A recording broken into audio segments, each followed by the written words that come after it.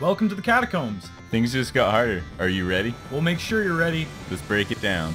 First up, the layout. The layout will have a lot of long corridors which open to drop down to more corridors. This will restrict your downward movement, which means floor phasing or a digging wand can help relieve some of that restriction at the cost of some risk. Having magical mapping can help a lot because sometimes there are ways around hard bosses and faster routes to the exit. There is a lot of shrines in the Catacombs, which means high chance of comboing a light and a bloody or a smith and a shackled. The first of the three enemies are the zombies. These guys have a fast slash with their arms that deals 14 damage when you're at 0 defense. They will burrow into the ground and then pop up where you were standing when they went down. It's best to keep a distance and use range, or go in for a quick attack and then run back before they attack.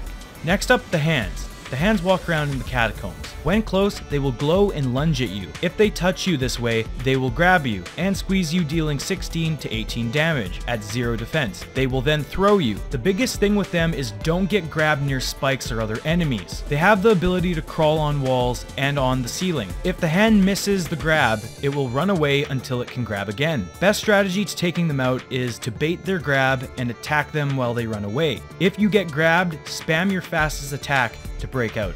Now on to the ghosts. The ghosts of the Catacombs won't always spawn. If you do encounter them, they will fade in and out of visibility. You can see them ready up for the cutting lunge attack when they become visible and let out a giggle sound cue to summon a sword. This will deal 9 damage if you are at 0 defense. The biggest tip with them is that you can still hit them even if you can't see them. Lastly, one of the largest threats will be the spike traps. They have a short delay on them before they shoot up and cause 999 damage. Light feed is extremely helpful with this. You may also see some normal spikes like from the caves in some generations. A lot of the time you'll have to lure enemies away from the spikes because it is too dangerous to fight on them. If an item or a chest is on the spikes, it may be best to ignore it, as you will only have a short amount of time to pick it up before the spikes shoot up. If you want to risk grabbing the item, you should run and press down and jump at the same time. Just be careful and make sure the item is worth it. Maybe you'll be able to make it to the next area now. And if you need help with that area, we'll be covering it soon. Thank you for watching to the end.